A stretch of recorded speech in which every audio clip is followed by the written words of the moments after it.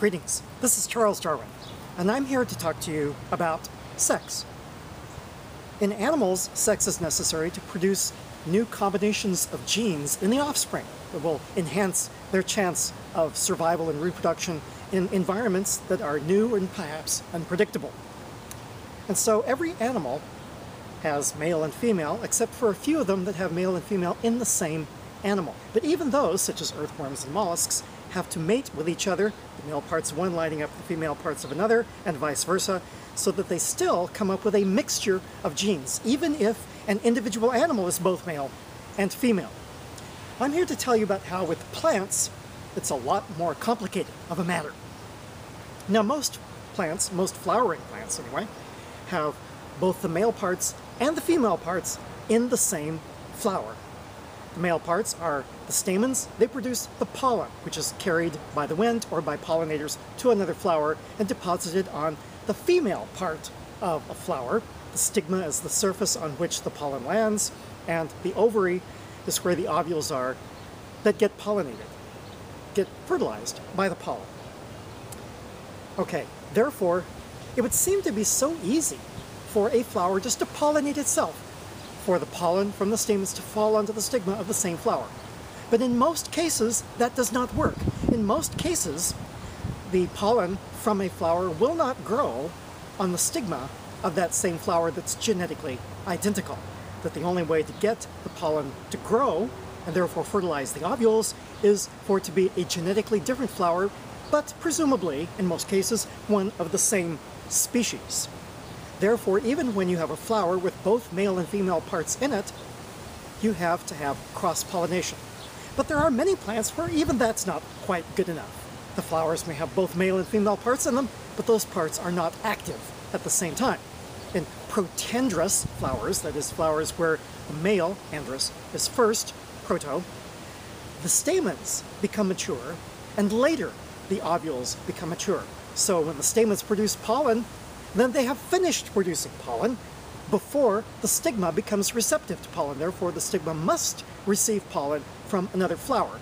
Of course, this wouldn't work if all of the flowers in the entire population were exactly synchronized. That what works is that when the pollen is being released by one flower, then some other plant that's a little bit further along in its development has the stigmas receptive for the pollen. Similarly, there's protogynous flowers, where the female part becomes active first, proto, first, gynous, female. And so even when a flower is both male and female parts, they're not necessarily active at the same time.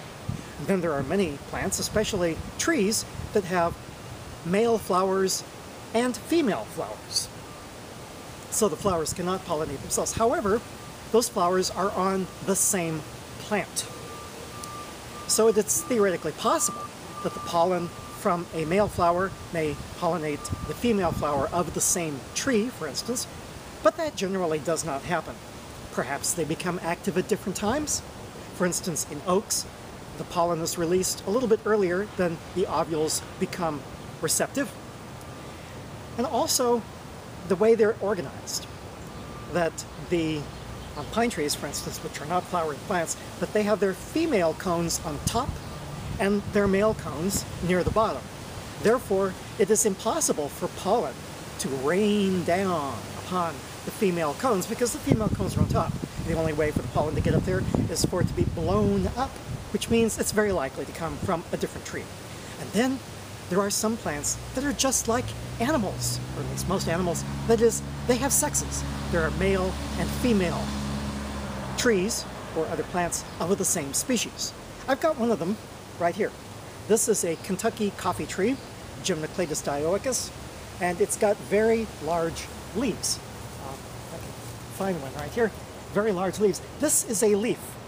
It's divided into leaflets, and each leaflet is divided into pinnules. This tree is now large enough, it should be producing fruit, which in the case of this family, the legume family, would be legumes or bean-like fruits. However, that is not going to occur because this is a male tree, and as long as it lives, it will never bear fruit. It will release pollen, and as far as I know, that pollen will be totally wasted because I'm not aware of any other Gymnocladus trees in the town where I live. It's possible that I've missed some, but I don't know about it. Well, anyway, there are lots of different ways that organisms have of mixing their genes up for the next generation. Not just for the sake of the population, but for the sake of their individual successful reproduction and fitness. You could have flowers where the male and female parts are active at different times, or the pollen will not germinate on the stigma of the same flower, or you could have separate male and female flowers on the same plant, which we call monoecious, or you could have separate plants, dioecious, as in the case of this Kentucky coffee tree. This is Charles Darwin. Tally ho, and amen.